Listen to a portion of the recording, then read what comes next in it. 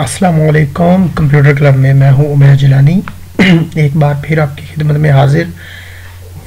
Educational assessment and evaluation का paper होने जा रहा है, तो इंशाल्लाह ताला ये 5 मिनट की वीडियो में आप लोगों को बहुत ही अच्छे और हैरान कुन कॉन्सेप्ट्स जो हैं मैं आपको बताऊंगा।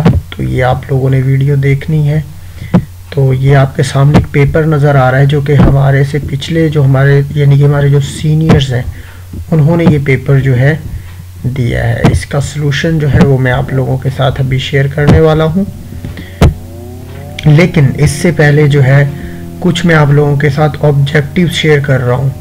तो आपने स्क्रीन को पॉज करके उनका चाहे तो स्क्रीनशॉट ले लें, चाहे उनको खुद पढ़ने की कोशिश करें, और इंशाल्लाह ताला मुझे उम्मीद है कि उसी में से जो है सारा ऑब्जेक्टिव्स पूछे जाएंगे।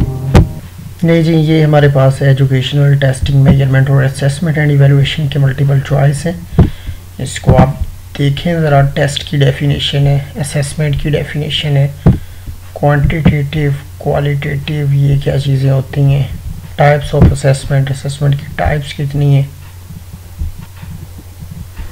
और इसके अलावा ये देखें डायग्नोस्टिक असेसमेंट किसे कहते हैं, और इंस्ट्रक्शन ऑब्जेक्टिव्स, MCQs टेस्ट के बारे में, और स्टेम क्या चीज़ होती है। ये सारी की सारी जो डिटेल है ये इनके अंदर है।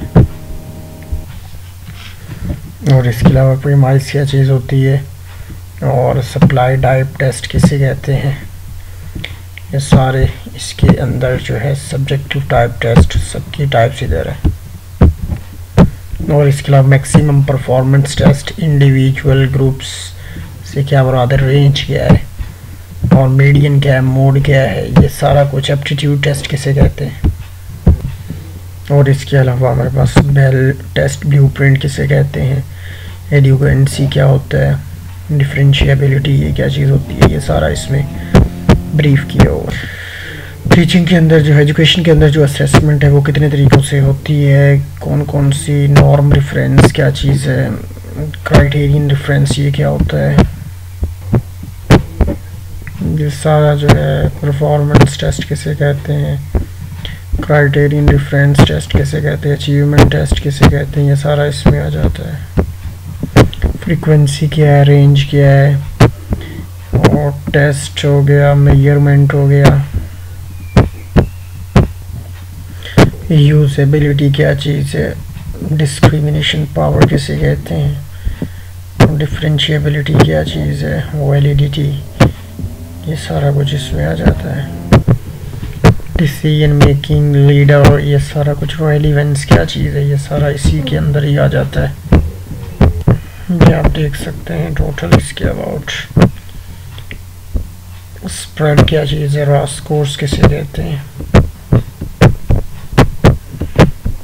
ये जो है इसमें देखेंगे आप स्टूडेंट्स, और अनसॉल्व जो है ये सारा कुछ इसमें आ जाता है। Formative, summative, teacher made, equivalent forms क्या चीज़ होती है, डेवलपिंग, ये सारा कुछ इसके अंदर ही आ जाता है।